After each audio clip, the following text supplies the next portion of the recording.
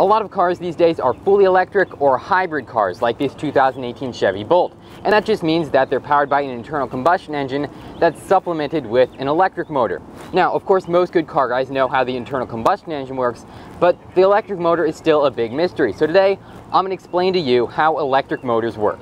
In a small motor like the one from this toy, electricity is sent through coils of wires. The wires produce a magnetic field which repels the magnet inside the motor, forcing it in a rotational direction and creating torque for the wheels. A much bigger electric motor, like in this car, works basically on the same principle but on a much bigger scale. And it starts off with two parts, the stator and the rotor. The stator of an electric motor is the coils of wires nestled in a circle around the rotor, which is a long tube with rods on it slotted inside the stator. When an electric motor turns on, electricity from the battery is sent through the coiled wires in the stator, creating a magnetic field. This field is then repelled by magnets inside the motor, which forces the rotor around in a circle to propel the car. Now, of course, there are a ton of different types of electric motors, but they're mostly divided into AC and DC electric motors, which run on AC and DC electricity respectively.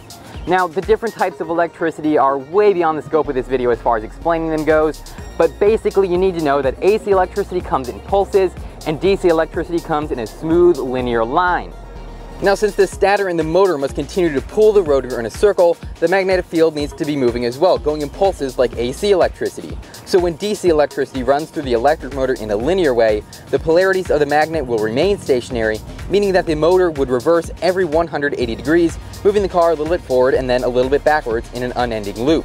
So to overcome this problem, a commutator is added to the DC electric motor, which will reverse the direction of the electric current every half turn of the motor, meaning that it will be able to continue moving in a forwards direction.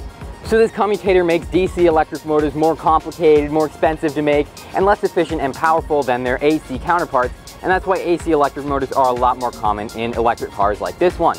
If you're really into electric vehicles and learning how they work, you can check out the video I did on batteries in electric cars right there, or you can learn how to modify electric cars right there. It's an older video, but still really good. Also, before we leave, make sure to give this video a thumbs up, comment your thoughts below, and go ahead and check out my channel, because I've got a ton of exotic supercar, hypercar, and electric car reviews up. So remember to subscribe, and thanks for watching.